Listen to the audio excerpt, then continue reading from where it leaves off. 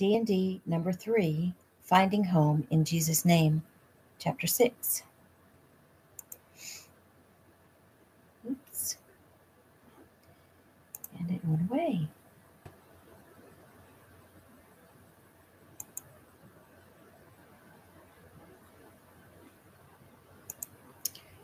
All right. Sorry. My computer messed up.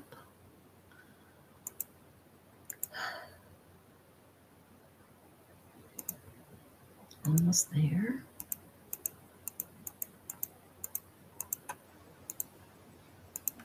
All right. Chapter 6.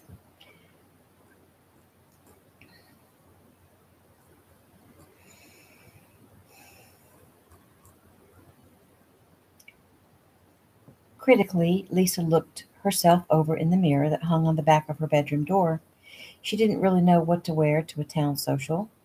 She'd bought a blue jean skirt and a pair of cowboy boots during her shopping trip Thursday, thinking they'd be perfect for a little country social. Along with the white eyelet lace camisole top, it fit her version of country girl. But now that she saw the result in the mirror, she was having second thoughts. After all, it was being held at a church. Was the skirt too tight, or maybe too short? Did the blouse show too much cleavage? Did she look like a country girl or a floozy? She simply had no experience in this sort of thing. She knew how to dress to the hilt for a cocktail party, but didn't think a slinky black dress with spiked heels was the thing here. She knew how to dress for success at the office. She knew how to dress for a Laker game, a shopping trip down Rodeo Drive, a yacht party, but country church social dinner and dance was out of her realm of experience. So used to being on her own, so used to figuring out how to be perfect without anyone's help, it hadn't occurred to her to ask someone, maybe speak with Grams or even Chaz. No, not Chaz. Squaring herself, she looked again. Her arms and shoulders were bare except for the skinny straps of the camisole. Thanks to the daily workouts that had occupied every morning of her old life, there was a good bit of definition. She could see only a tiny bit of cleavage just above the lacy edge of material and nodded in approval, deciding it wasn't too much. Tugging at the skirt, which may be a tad short, she blew out a breath. Oh well. She didn't have much else to choose from right now, so this was it. Her fingers touched the small bandage at her hairline, and she tugged a few strands of hair down to hide it. There. Not too bad. She heard the front door open and Chaz's voice call Maddie. Here goes, she whispered, grabbing her bag and heading downstairs. Maddie had just handed Chaz one of her 2 peach cobblers to carry to the car when Lisa appeared on the steps. Well, don't you look nice, Maddie said, her eyes gleaming at her granddaughter. Doesn't she, Chaz? He cleared his throat. Nice? Yeah, nice. He eyed her as she came down the stairs. His thoughts he kept to himself. Nice? Gorgeous is more like it. Stunning. But nice? Nice, a pretty young blonde standing beside Chaz commented. Why, you look beautiful. The girl approached Lisa. Hey, I'm Cindy, Chaz's sister. I'm so happy to finally meet you. I've heard so much about you. You have? Oh, sure, the whole town is talking about you, but don't you let that worry you. It's just a natural curiosity. You're the hottest news in town until the next new thing, she laughed. Lisa smiled, deciding she liked the little chatterbox. Looking up at Chaz, she realized he hadn't taken his eyes from her. She smoothed her hair, noticing at the same time Cindy's modest floral sundress. She grimaced. I think maybe I'm dressed inappropriately. I wasn't sure what to wear. Maybe I should find something to change into. Chaz found his voice. No, don't change a thing. You are definitely going to be the hit of the night. They piled into a black Ford Explorer, Lisa in the back next to Cindy, who held one peach cobbler on her knees, and Maddie in front holding the other cobbler, Chaz behind the wheel. They drove the few miles to the church while Cindy chatted steadily. By the time they arrived, Lisa knew Cindy was 20 years old, studying to be a nurse, even though she was encouraged to go on to get her doctorate by her mother, who was a cardiologist. Cindy also let it slip that since Chaz had dropped out of medical school, their mom had to find someone to follow in her footsteps, but it would have to be her younger sister who was still in high school, or her next older brother who she didn't think would go to medical school since he was a deputy sheriff for Pine County. All she knows is it certainly wasn't going to be her. She could never stay in school that long. She could never do anything for that long except maybe talk. Her father said she never shuts up. When Cindy mentioned Chaz had dropped out of medical school, Lisa looked up at Chaz in the rearview mirror, but a clenched jaw and narrowed eyes warned her off the asking about it. It dawned on Lisa that there was much more to this man than a cowboy who'd been in the military. At the church, Chaz tried to carry Mattie's cobbler into the kitchen for her, but she was having none of it. Lisa will help me, she said. I want to introduce her to some of the ladies, and then I promise to bring her back to you. Chaz had no choice other than to agree. Lisa grinned at him as she followed Mattie into the church, but the moment she walked in, she began to feel self-conscious. Out of the corner of her eye, she could see people pointing and whispering, and thank goodness they were early and there wasn't a great deal of people around yet. In the kitchen, Lisa set the cobbler she'd carried onto the counter. Before she could even look up, the women gathered around. "Oh, this must be Lisa," one woman exclaimed. And so the introductions began.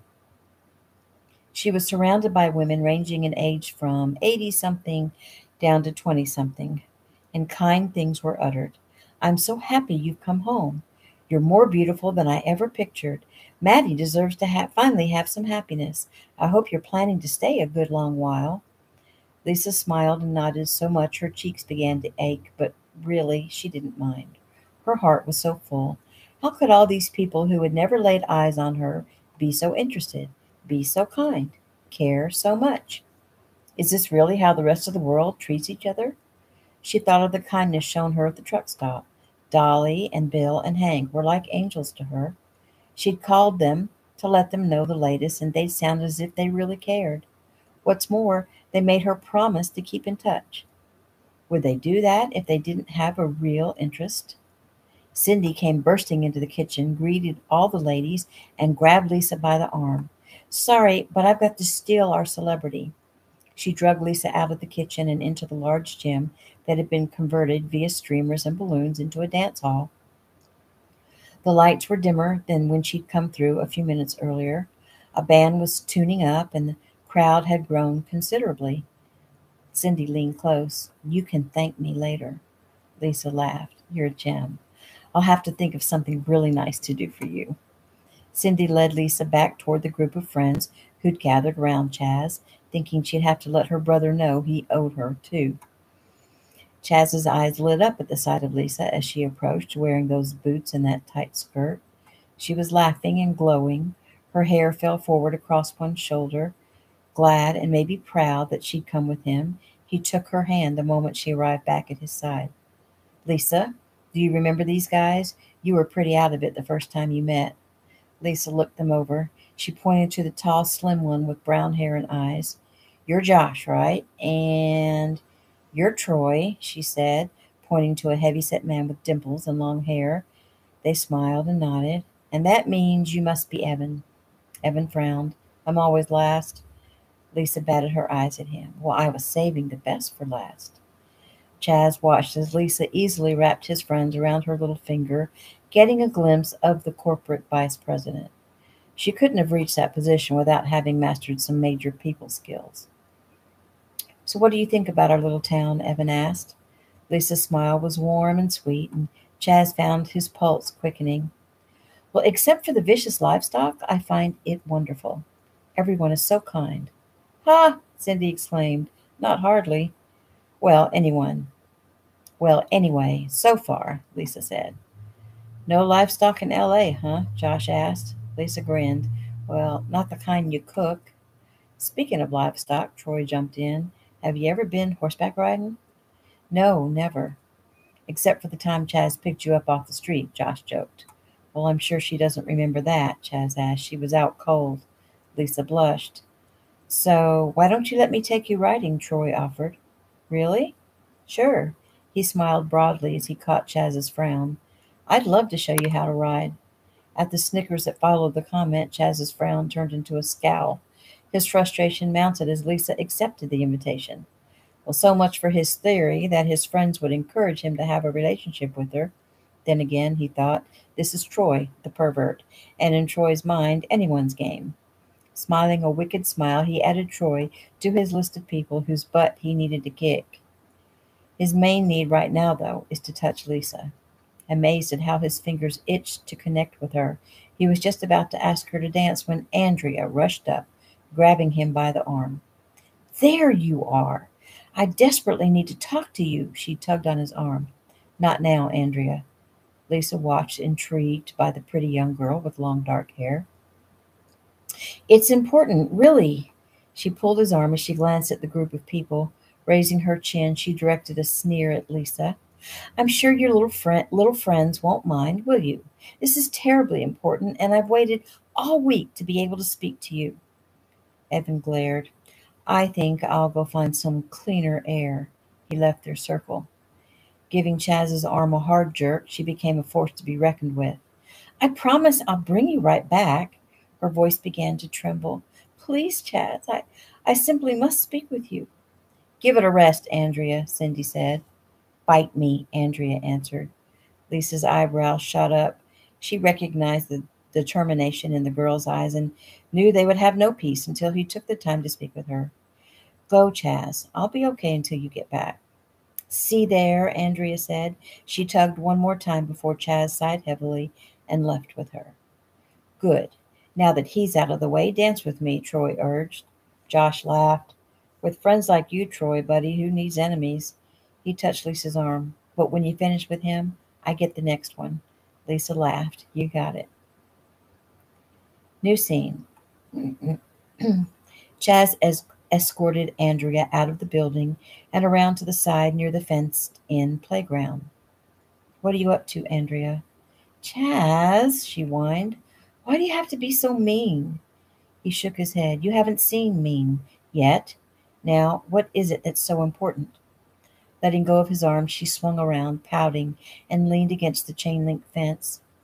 Did you bring that girl to the dance? Pure frustration had him running his hand through his hair. Who I bring to the dance, or anywhere else, is none of your concern. Well, of course it is. What are people going to think when you bring someone else to the dance when we're together? We're not together, Andrea. We've never been together. How can you say that after everything? What everything? You pestered me until I finally agreed to take you out. The first time I didn't know any better. The second time because, well, I guess I'm a glutton for punishment. But that's it, Andrea. We went out twice. And we had sex. He shook his head. What is wrong with you? I never laid a hand on you. She pouted again. Well, maybe not, but I'll tell everyone you did if you break up with me. Andrea, let me see if I can make this clear. There is no you and me. I can't break up with you because we're not together, and I don't care what you tell anyone. However, you might want to consider your own reputation before you go spewing lies. The look on her face made him feel guilty, and he softened his demeanor. Look, Andrea, you're young. I'm 20. I was going to say you're younger than me by 8 years. You're the same age as my little sister. We just don't have a lot in common. You need to set your sights on someone else. I can't, Chaz. I want you. Yeah, I've figured that out, but you can't have me, so you need to get used to the idea. Chaz, you don't understand. She took his hand. When he tried to pull it away, she held on. Wait, just listen. There's something I need to tell you. What? I've known since I was 15 years old that you were the one for me. Andrea, just let me finish. Do you remember Cindy's summer party for her 13th birthday? You were getting ready to go into the Marines. You were so handsome in your uniform. Give me a break. Just listen. I was only 12 then, but from that day forward, I knew you were the one. It hurt me, knowing Carrie was the one you'd be kissing goodbye. Stop. 2 years later, when you married Carrie, I thought I'd just die. Even thought about taking some pills, just making it all go away. But instead, I stayed strong. And even when your little girl was born, I still didn't give up. The darkness crept over Chaz. Let me warn you, Andrea, you need to stop right now. No, I can't stop. Well, this may be hard for you to hear, but you have to know. I never gave up the idea that you and I were supposed to be together. And then 3 years ago, when I was a senior in high school, Chaz's jaw clenched. And I heard about the accident. His respiration doubled. And I just knew, I knew that it happened for a reason, that it was meant to. She gasped as Chaz moved forward and slapped his hand over her mouth. Stop it. Just stop. He didn't yell. He spoke with a dead calm, softly and very seriously. You are a sick little girl. Don't you ever, not ever, speak of my wife and little girl again. Don't you ever speak to me again. I want nothing to do with you. He released his hold and stepped away. She stood gasping, her eyes large and filled with tears. But Chaz, I was just trying to make you understand. I understand enough. That you could think two people's deaths were for your benefit tells me you need help. Get some counseling. You'll get nothing from me. Stay away from me. Do not speak to me. Do not come near me or my family. Next time, I may not be able to control myself. He stormed away. Chaz looked up to see his younger brother, Tyson, making his way up the walk to the church. Hey, brother, Tyson called. Chaz stopped and nodded. Deputy. Tyson knew immediately all was not well with his brother. What's happened? That little... He stopped himself.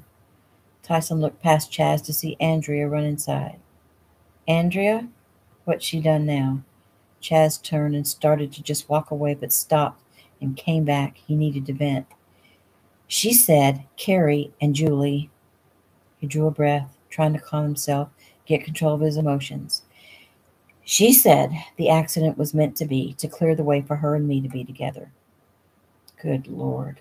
Tyson looked away to think of what to say. Chaz, the girl is unbalanced. You can't let her get to you. He nodded. I know. Well, if it was meant to be, then God is as sick as her. Chaz, we're standing here in front of a church. You need to get a grip. It wasn't meant to be. It was an accident. They happen all the time to good people. Look, I know you're hurting, but you can't let that girl get to you. That's what she wants. Chaz nodded and breathed. You're right. Okay, I'm calming down now. Where's Lisa? She's inside being pawed at by every man in the county. I heard she's like some movie star. Chaz smiled. She looks good, that's for sure. But she's more than just a pretty face. Tyson watched his brother's face. That's the most he said about a woman in 3 years. It gave him hope that his older brother may once again find happiness. Well, I can't wait to meet her. Mom says the same thing. She and Dad will be along soon. Well, come on then. Let's see if we can burrow through the crowd and get to her. New scene.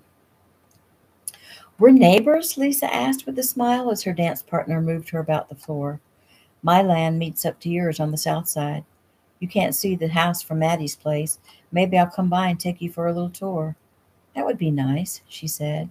Yeah, maybe I'll do that real soon. I don't get by to see Maddie as often as I'd like. She's a wonderful little lady. Marcus smiled his most dashing smile. Isn't she, though? I barely know her, and yet I love her so much. I understand. Everyone feels the same way about Miss Maddie. So, you've been in Los Angeles, I hear. Yes, most recently. Where did you go to school? I got my bachelor's in business at UCLA. Great school. I didn't notice. I was too busy studying and working to pay attention to anything else. You know what they say about all work and no play? She laughed. I've heard. It's a good thing my name's not Jack. And there's no way anyone could call you a dull boy. I think you may be the most beautiful girl I've ever met, and here you are living right next door to me. He raised his eyes to the ceiling. Thank you, God. Lisa chuckled. Marcus Winstead is a very likable man, she thought. Not quite the stud that Chaz is, but extremely intelligent and sophisticated.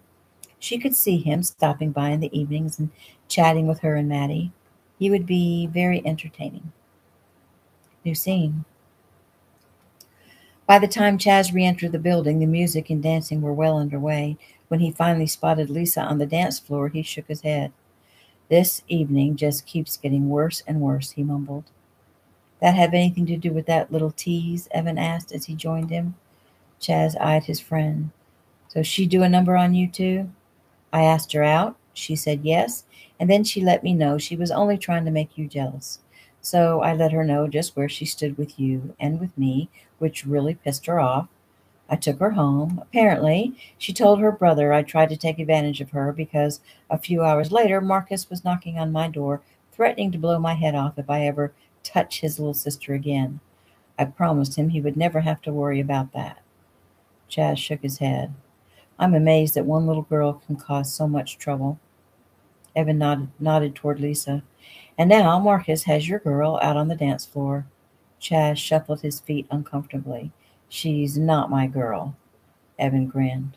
Well, I have confidence in you. The music ended, and Chaz watched as Marcus obviously tried to get Lisa to accompany him to the refreshment tables. He was relieved to see Lisa gesture his way and break away from Marcus. Finally, he was going to be able to dance with her, to touch her again, to put his arms around her.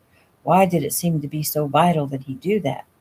Chaz's eyes never left hers as she started his way, when another man approached her, usurping her attention. The entire room quieted, making Chaz actually take notice of the man who had approached. Joe. Chaz thought about hurrying forward to help with the introductions, but obviously none were needed. They each knew who the other was. The entire crowd knew. He saw Lisa's mouth curve into a smile. He saw Joe nod and reach up to touch Lisa's hair, then brush her cheek softly. Then Lisa fell forward and was crushed in a huge bear hug, and the place exploded in applause. Chaz did move forward then. When he got to Lisa's side, she slipped her hand in his. Complete and utter relief rushed through him, and he squeezed her hand. I can't believe how beautiful you are, Joe was saying. She's got the look of you, Joe, Chaz added as the music started up. Come on, let's go somewhere you can talk. They found a room just off the kitchen. Chaz says you're planning on staying for a while. Yes, I am. What were you doing before you came here? Lisa's eyes met Chaz's. Actually, I was vice president of Golden Hotels. Joe's eyebrows shot up. But no longer? No longer. I quit. It seemed my whole life was a lie, and I had to do something drastic. She shrugged. I guess giving up a $300,000 a year job plus bonus is drastic.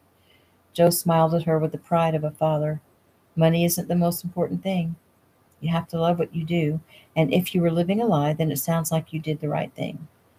I know I don't have the right to say this, but I'm proud of you. Lisa's eyes filled with tears. You have every right to say anything to me. You're my father. When Joe teared up as well, Chaz decided to vacate the premises. I'll leave you two for a while to do some catching up. No, no, don't leave, Chaz, Joe said. We'll be in here all night if we did that. Tonight, let's have fun. Let's dance and let Lisa meet everyone else and have fun. And Lisa and I will find time this week to get together and get to know each other. He turned toward Lisa. Does that sound okay with you? She smiled the most beautiful smile Chaz had ever seen. That sounds wonderful, she uttered softly. Chaz, Joe said as they started for the door, does Lisa know about the rest of her family? The rest of my family? No, she doesn't know, Chaz said, smiling at her. I haven't had time to cover that with her. The rest of the family? Joe cleared his throat. Well, let me begin by saying that when your mother left me, I was devastated. I spent years trying to find you. He stopped and looked into her eyes. I finally had to try to have some kind of life for myself. Well, of course you did, she said, gently touching his arm. He looked down at her fingers on his arm and covered them with his hand. You're a sweet girl, Lisa. But what I'm trying to say is, well, I finally did get married to a wonderful girl named Shirley, and then we had a daughter. Lisa drew in a breath, her eyes wide. You're saying I have a sister? Oh, my goodness. This is wonderful. Joe laughed out loud. I was hoping you would react like that. Yes, you have a sister. Her name is Megan. She's 18. She just came home from her first year at Georgia. Lisa looked from Joe to Chaz and back to Joe. I have a baby sister. Is she here? When do I get to meet her? Well, actually, Shirley and Megan should be here by now. They let me come over alone to meet you, saying they would come a little later. Megan was very excited and very nervous about meeting you. Lisa frowned. Nervous? I hope she doesn't see me as someone trying to steal away her dad. No, it's not like that at all. Shirley and Megan have been right there, standing by me all these years while I've tried to find you. As a matter of fact, I remember one Father's Day when Megan was little, I guess about 8 or so. She gave me a card saying she wished she could give me my other little girl as a gift. Lisa shook her head slowly. That is so sweet and amazingly insightful for one so young. Well, she's a very smart young lady. Lisa cast her eyes down briefly before she answered. I can't wait to meet her. Taking a deep breath, she linked her arm in Joe's as Chaz brought up the rear. New scene. Lisa stood near the wall, yawning, while teenage boys climbed ladders and pulled streamers down from the ceiling. The dance had been over almost an hour now, but Maddie and Chaz were on the cleanup committee. It had given Lisa time to speak more to her father and sister and stepmother. She marveled at being able to think she was not alone in the world anymore. Not only had she found her grandmother, but she'd found an entire family. She had a father, a stepmother, who was the antithesis of what that word usually conjures, and a baby sister who looked at her like she was a rock star. They, all of them, were like something out of a storybook, kind and good-hearted, warm and loving. Chaz had told her Joe was a good man, and he'd been right. Shirley was so sweet and made Lisa feel completely comfortable, and Megan acted as if they'd been best friends who'd merely been away from each other for a while. Lisa marveled at the fact that she and Megan looked so much alike. Even though Megan was about an inch taller than Lisa, and her hair was straight and cut to just below her shoulders, it was still deep red, just like Lisa's. They talked and talked, trying to catch up on a lifetime in just a few minutes, and finally they'd pulled themselves away, but Lisa couldn't wait to see them again. Lisa looked around to see if there was anything she could do to help with taking down the decorations. She tried to go in and help clean up the kitchen, but had been shooed out. She moseyed over to where an industrial-sized dust mop leaned against the wall. Taking it between her hands, she leaned on it and smiled, thinking about how kind everyone had been to her. What was really so surprising was how accepting everyone had been. It's like, Lisa marveled, she was a member of the community who'd been away for a while, and now she was back. That's simple. She'd met Chaz's parents and immediately had a better picture of the man who'd been playing on her mind like some tune you can't get rid of. What a great family. His mother was very soft-spoken, and her eyes sparkled when she looked at her husband. Chaz's father was a large, tough-looking man, but when he spoke, she could tell he was just a big teddy bear. Chaz's younger brother, Tyson, was a cutie pie, Lisa thought. He looked about the same size as Chaz, but his hair was darker. A deputy sheriff, he'd been on duty, and Lisa noticed the effect of the uniform wasn't lost on the ladies attending the dance. Near the end of the event, Lisa had bid goodbye to a string of men, most of whom had offered her an outing of some sort. She had accepted several invitations. Sighing, she realized she'd better learn real quick to say no, or she'd be going out every day and every night. Smiling at the antics of the boys who had begun to throw wads of streamers at each other, Lisa turned her head to see Chaz making his way toward her, a smoldering look in his dark eyes. Without a word, he took the mop from her, leaned it back against the wall, took her by the hand, and pulled her down a corridor. Where are you going? She asked. I haven't been able to talk to you or dance with you or barely get to speak with you all night, he said, as he came to a halt about halfway down the hallway. He opened a door with a golden 5 on it and tugged her into the room. Glancing around, she realized they were in a small classroom. Noting the Bible pictures on a small bulletin board, she realized it must be a children's Sunday school classroom. Chaz closed the door to the classroom, and Lisa looked up at him expectantly. I have waited patiently all week to get you to this dance, and I waited all night to get a dance with you. Lisa smiled. You feeling left out? Yes, but I was polite, wasn't I? I didn't complain, not one bit, did I? No, you were a very good boy. Abruptly, he pulled her close against his body. I am nothing like a good boy, he said huskily, and lowered his head to kiss her. She had expected him to hum a tune and have a private dance with her, but this was even better. She raised her mouth for the kiss. She thought briefly about being coy and telling him that she'd not given him permission to take advantage of her. And just because he'd kissed her twice now doesn't mean she'd let him kiss her again, but who was she fooling? Was it only this morning that he'd set her on the table in Grams's kitchen and kissed her? He'd been so gentle, so sweet, and yet so manly, and she hadn't been able to get it out of her mind. He'd stirred something in her, and if Mattie hadn't come back when she did, who knew what his kiss may have led to? Chaz was definitely very masculine, and his maleness got to her. No man had ever had that kind of effect on her. With Glenn, being physical with him had almost been a chore. With Chaz, a man she'd known less than a week, she already craved being close to him. All evening she'd been hoping that somehow he would find a way to be alone with her tonight, and she was glad he didn't disappoint her. Somehow she knew he wouldn't, being the man he was. She gave herself up to the moment. His slow, tender kiss was wreaking havoc with her system, causing a burning in the pit of her stomach. Her heart beat so fast she thought it would explode out of her chest, and her entire body yearned to be closer to him, if that were possible. When he pulled away for a moment, she almost winced with the pain of it. He raised his head and looked into her eyes. She swayed and moaned. "Yeah, Red, me too," he said softly, and moved in for another kiss. "I can't seem to get enough," he whispered, his voice rough. "What in the world am I going to do?" Lisa looked up at him. I don't know what to say. No man has ever made me feel like this. I mean, Glenn always told me I was hot, but he was always trying to get me to have sex with him like in weird places, like on my desk or in a bathroom at the theater. Kinky stuff like that. But I got the feeling anyone would have done in a pinch. But you make me feel like... She stopped and shook her head. "How do you feel, Lisa?" "Well, the other day when you first kissed me, you said it was to show me that I'm still desirable. But you make me feel more than just desired, because any guy on the street can make me feel desired. I mean, it feels like you actually care about me, that you don't desire just anyone, you desire me. Glenn gave me up readily enough for a woman in her 40s, and you make me feel special, and that makes me feel like I want to give you everything." His heart pounded in his chest.